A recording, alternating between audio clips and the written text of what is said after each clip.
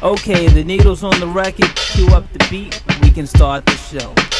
What's up guys, DJ GhostNotes here, and we're at my house today in Collingwood, and we're chatting with DJ KATCH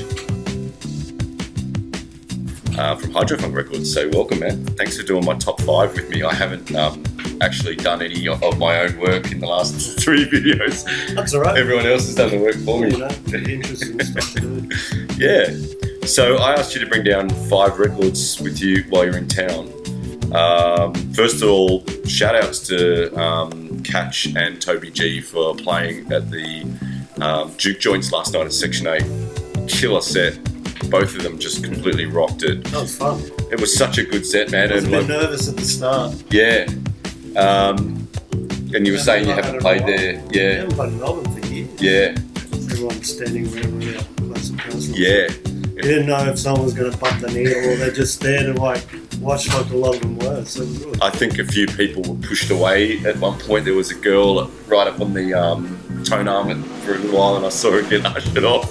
Oh yeah, she was like so close. Her elbow was like so close to like bumping the end part of the tone arm. That's half the charm of Section 8, I think. It's like, it's right there.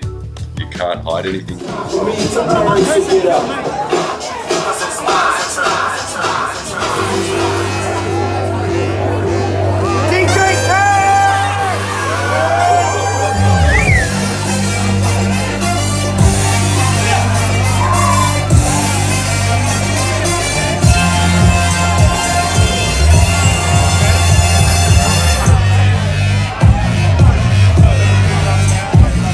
So you've brought down 5 records with you today. Yes. What did you bring? Let's go for record number 1. Alright, I'll pull this one. Bollywood Freaks. Cool. This is Bombay Gangster. I played this last night. It's a version of DIGS. It's got that sampled all in here and stuff and beats on it. Yeah, mad. And the other side is Don't Stop Till You Get to Bollywood, which is a cover of Michael Jackson's Don't Stop.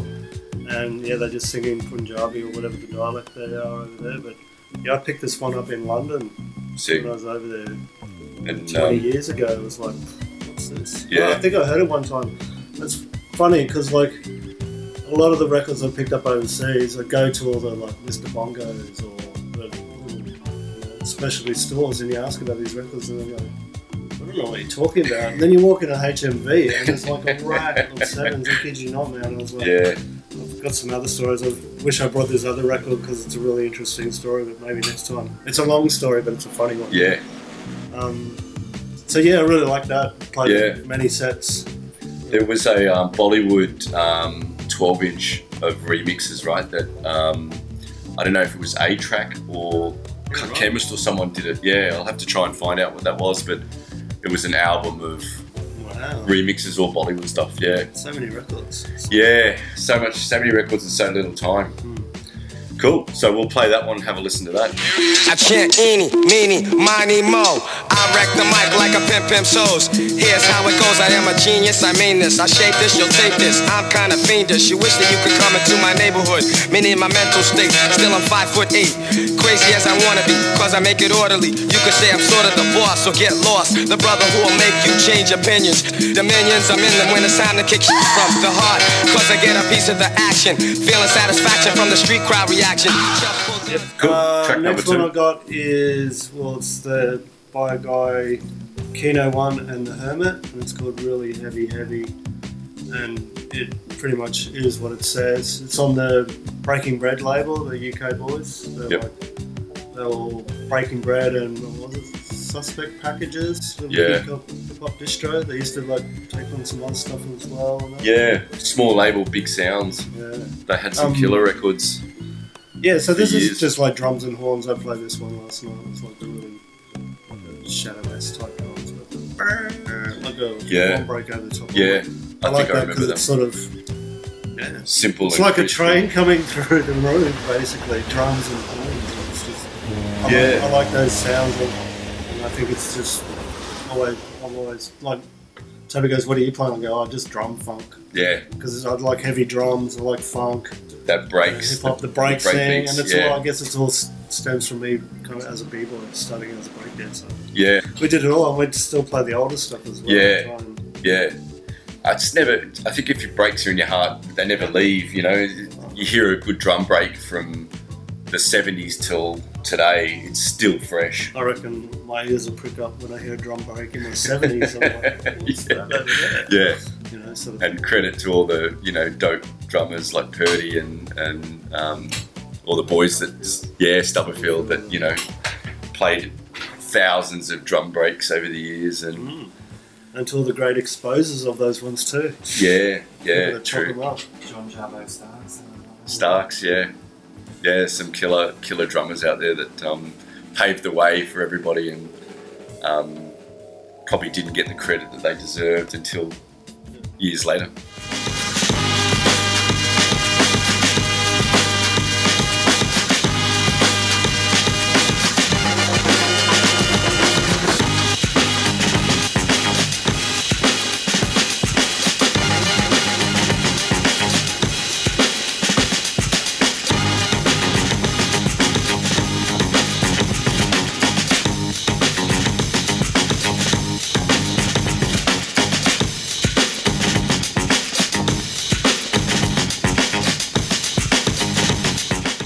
Cool.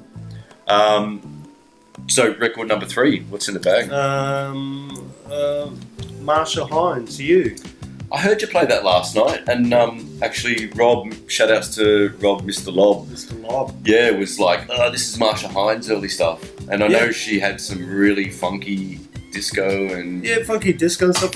I think she was like, I don't know if Australia knew how to market her at the time, like American soul sort of thing. Right. But she was like queen of the pops charts here and there. Yeah. Accessible. It was like, I don't know. I remember this on the radio when I was a kid and stuff, and it was like, you know, all the soul records and thinking, I was like, oh, that's a pretty cool tune to play out. So yeah. And it held up. It sounded great, you know. It sounded massive. Yeah. Which was great. I like to work with Marsha Hines because, like, when she worked with all those people and tried to make it some like house diva remix sort of thing, it's like. Which is what they tend to do with the soul singers. Put a 4/4 under it and also a couple of dance remixes. But what a voice, right? And her daughter even Demi came out and did her own stuff. Yeah, her stuff and Rock Melons and all that sort of I don't think they really are appreciated as much now as they should be as the pioneers of some of the music that came out in Australia at the time, you know, because it was maybe at a time when disco was starting to get a little bit cheesy, and particularly in Australia, you know, we didn't quite market disco the way that and it was always like in that period of time pretty much Australia was like getting the last of everything, so when it was like disco and everyone's changed to the next thing, like, we were too late. And it was probably a hard market to break into for an Australian because there's still a lot of punk rock happening, and you know, you were up against everybody else, weren't you? Aussie rock. Yeah, hard to beat. Loving you the way I do, it's made me feel like a shooting star, shining bright, shining far, and I wonder how I ever got it on. Without you, there's something very special about you.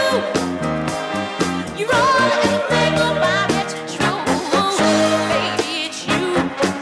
I talk about you.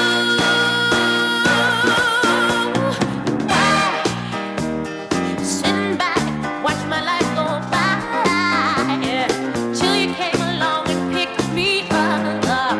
Yes, you did, yeah, yes, you did. Oh, and now I'm starting out a brand new life. And everything I say and do is all because of you now. Giving me a new world, and I wonder how I ever got it on. Without you, there's something very special. Just before we go into the 4th record, can we just talk a bit about the new 45 that you guys have just put out? Yeah, So I think there's a copy of them there. Firstly, thanks for giving me a copy of these last night. I admittedly hadn't heard the 3rd one. Well, that's the 3rd one there, right? That's the third one. Yeah, so it only just got picked up yesterday, right? Yeah. From Zenith. So fresh from the press, straight into the Juke Joints. Fresh art. The artwork's sick, and actually my ears pricked up because the production sounded so good. I asked you what it was, not even knowing that it was your record. So who did the artwork first of all? Rob Too Dope. He works with so cool. Toby G at work, and he's yeah. been smashing out all the covers. Just like Japanese inspired. Yeah, we noticed that at a restaurant last night. It looked similar. Right. So Similar cool. to the style of artwork that Yeah. it was. Just his picture in the restaurant where we were staying at. Yeah, dope. Yeah. It's like, that's so similar. It's that kind of, that's sick, that one with the octopus and the chains. I thought that was mad. Yeah, well, the chains from his one, like it's Rakin's chains, like each Right. Yeah, everything last one. sort of See, it's got his goes into the... Rakin's microphone. I don't know if you get any on here, but it's probably some half a voice floating. Yeah. Probably shouldn't be. It's fine. So that's Toby G in the background. Come and introduce yourself, man. If you Speak some so English. this is your record, man. Yeah, this is So produced by Toby G and DJ KATCH, yeah. Sick, man. It was like the Shoot Doop remix with the original in the background. Yeah. No, killer. If you guys haven't heard these, get on them. Dr. Diggins, right? So Dr. Diggins online, yeah. They just came in, so that one's fresh. Sold. I mean, there's a few left. There's a lot sold on pre-order, and there's a couple bundle packs with the two. So Yep. And then the 90% of you. You know, I've been trying to get 90% of you 45 for a while, and I couldn't. So when I heard that, I was like, my ears pricked up. It's got the Sister Nancy one then too. Yeah, right. Yeah, sat real down and dubby. put everything in there. Yeah, I tried to recreate the main source. See, these are from the first one. Oh, okay, so there you go. Look at that. The Humpty nose there. So it always puts a little teaser. You had the little nervous records. That's just me taking things. Yeah. That's the ethos. Borrowing. We just take things. That was the whole thing. It was like, we don't have to get a sample that hasn't been used. We can just jack some ones that haven't been used. Right. Out for them, you know. Yeah. It's fun. Edits that we would like to play out. Yeah, totally. All right, get out of I'm here. probably hiding. You guys couldn't get a word in edgeways. That's right. So, on to track number 4, I think we're at. Number 4. I played this one last night as well. Jojo Zap and the Falcons, Hit and Run. Again, when I was growing up as a kid. Yeah. Which was one of those things. Yeah. But it's funky record. I actually got 2 copies because you can do a little juggle for the intro sort of thing. It's records like this that someone like, for me, I overlook it. You know, I forget that there's some cool Australian funk and breaks and stuff from or even their that you just overlook because I don't know, you don't consider them as breaks, you know. But when you hear it, it's a break. Oh, it is a break, and it's like funky, and it's also that sort of. I look at it, songs like that, like I said, I grew up as a kid. Right. I can put it on, I know exactly where I was as that kid. And stuff, and, it held up. It sounded really. It sounded massive on the system. I thought, didn't need to turn it up. That goes to like, well, you know, recording in a studio. Live instruments and and you know, Australia had some really good recording studios, all analog recorded and done properly with bands and live instruments. Yeah, and they still do. But it's like a lot of, I guess, electronic music is based, you know, because of technology. It's still laptops, so people don't, I guess, have that experience. Not a lot of people can have that experience of recording because of money or financial. They don't have a record deal or something like that. And the cost and the it's time. whatever you're making too. Right. It's like, you know, we made dance records as well. We went to the studio to do it as well as doing it on a laptop on an airplane. You know. 2 miles above the planet. Talking about like with the resin dogs, a lot of that stuff, was it done on machines? Was it sampled and looped, or what was the process? It's done on everything, man. Yeah. Like, it was basically all sample bass. Yeah. And then the band came into playing, you know, just Later practicing on. and playing live. Yeah. Sort of thing. It was we sort of fell into it, but it's always been like digging and chopping and sampling and stuff like that. And we were more on that.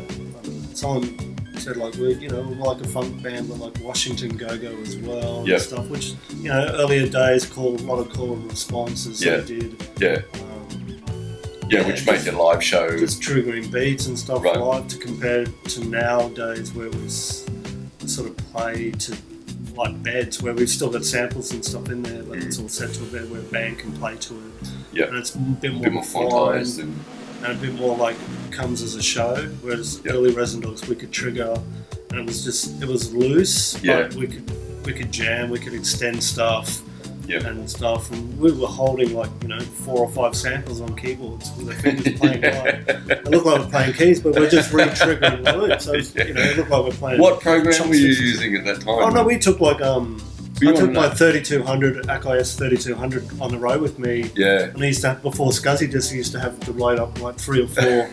But while Jeff's playing, he had his sampler which had like X amount of songs on there as well. So Yeah. while he's playing his song that he wrote on that side, I'm You're here tr- loading, and it's like you get 2-3.5 minutes to load a song, hopefully to do it. And if that wasn't happening, the band would like start off maybe the bass player and the drummer jam, and they'd do a little catch up. interlude, and then it's like last this is loading, it's like people don't know the struggles. the struggle where you with, just drop your set into your when thing. now you've got Ableton Live and it's like all your backs already. Everything's there now, and it's like before that was like tick, tick, But that's tick, half there. the fun of the live show would never be the same. And doing show it on a live. major stage was hilarious, man. Yeah, the pressure of having to be able It's just, to do it. are we going to make it? Are we going to make it? We always knew we were going to make it because we knew the song lyrics, but it was just like, what happens if power trips or what happens? It's like, you haven't got backups. Yeah, just loading floppies. The Scuzzy thing, like I said, was like, that was so good because you could load up the whole Scuzzy and go, click, next song. Yeah. Click, next song. Yeah.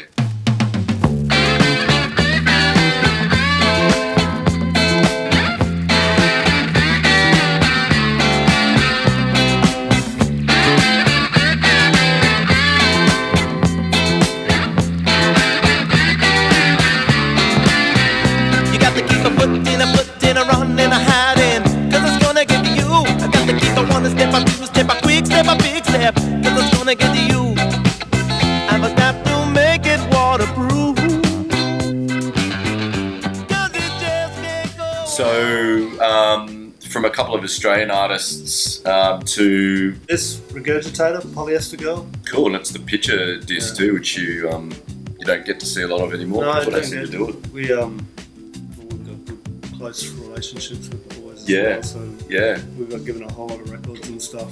But Regurgitator, one of my favourite bands. Never knew who they were. Now, were you doing the cuts for them? I did the cuts for Kung Fu Sing. So that was... Yeah, that was a bit of a secret. That was a bit of a secret, yeah. Did you mention that? Was that something you came out with last year or a year ago? Oh, I put it on there for the 20th and stuff. Right. Like when the album got done, I don't think it was in the country or something, or I was still at college or something like that, and I just went in and did it. So like the album credits got done and stuff, and there was no mention on it or whatever. Didn't even get paid in exposure. I didn't even get exposure, but you had to expose yourself. Yeah, I had to expose myself. But it's. But it's cool. It's a bit of Australian history there, like. Oh man, and I loved those guys. It was cool awesome. It was amazing to find that stuff out, and I reckon it blew my mind when I heard you did the cuts for it, and a lot of people would have been really surprised, because nobody knew.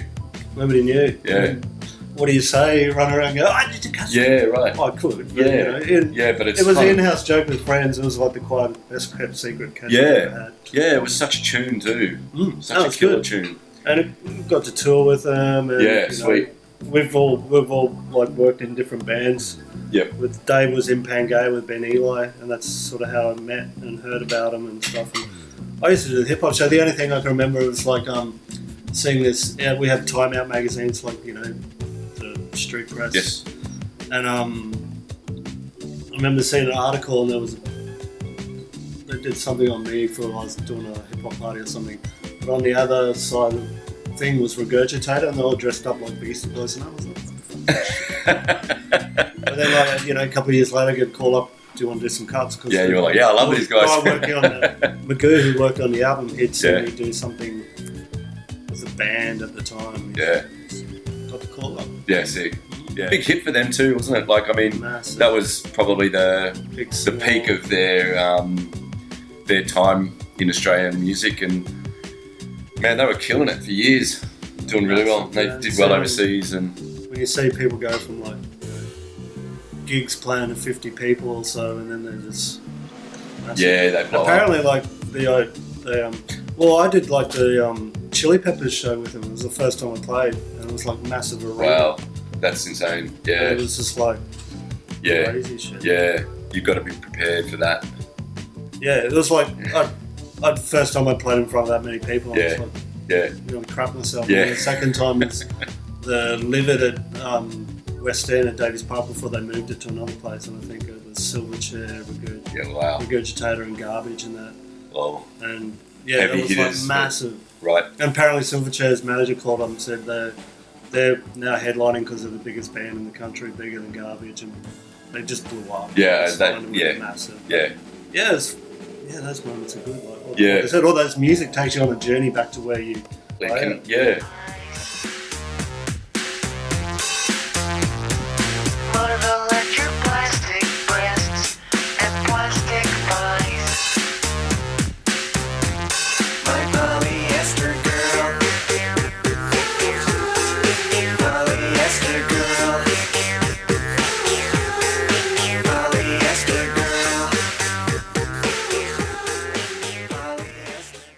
Cool. Top 5 today. Thanks so much for coming down, man. That was really cool, and thanks again for sharing your knowledge and your records with us, and also for joining us at Section 8 last night. Yeah, no, it's dope, man.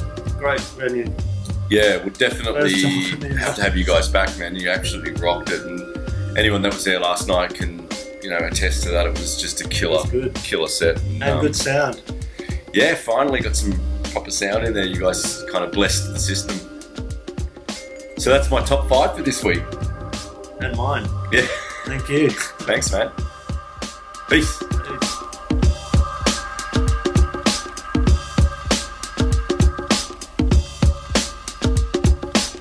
We explored the large world around us, and we found a million noisy, moving, colorful objects